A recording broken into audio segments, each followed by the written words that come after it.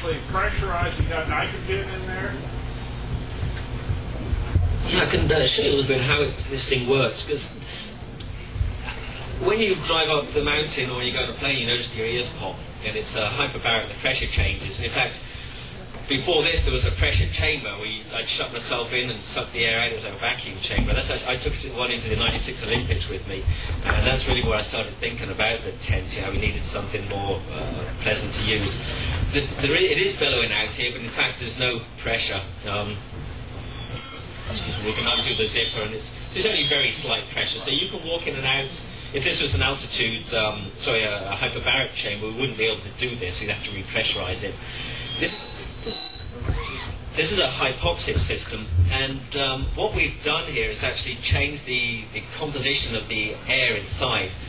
So you can make altitude either by reducing the pressure or by reducing the content of the air that is oxygen. And at the moment, right now, we're breathing 21% oxygen.